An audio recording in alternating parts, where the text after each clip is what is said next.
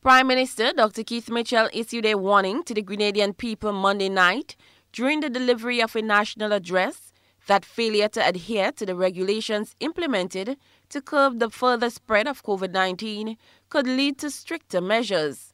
Last night, he reiterated government's implementation of a curfew, which took effect 8 p.m. Monday night until 5 a.m. daily for the next 14 days in the first instance. We are making a concerted effort to avoid implementing tougher restrictions on the population at this time.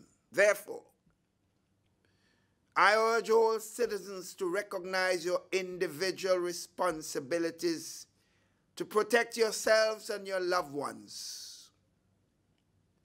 The grim reality is that if a significant difference is not observed within the next week or two with respect to the rate of infections, government will be forced to resort to a 24-hour lockdown. This is what none of us want. Prime Minister Mitchell said the true extent of the crisis we face may still be unknown.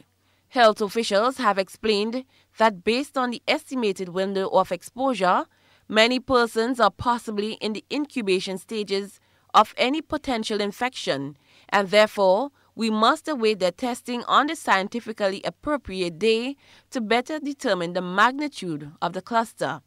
He noted that this will have an impact on the festive season. I, as Prime Minister of this beautiful country, with responsibility for the safety of thousands of people, it is incumbent upon me to minimize any potential threat to the population. It is with a heavy heart that I make tonight's announcement to impose a nightly curfew.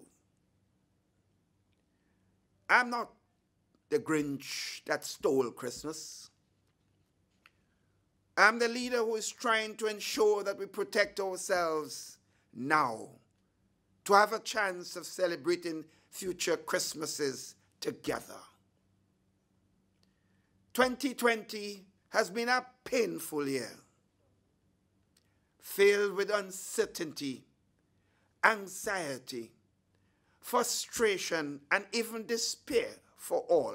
The new regulations will not have an impact on the operations of the church. As a Christian society, and in acknowledgement of the fact that churches have consistently adopted the recommended protocols, we thought it important to allow our citizens the opportunity to participate in their religious traditions. That said, we call on all religious leaders to be very strict in implementing the COVID-19 protocols at your respective churches. Our priority at all times must be protecting the safety of all citizens of our country. Cherry and Blackburn Stephen, GBN News.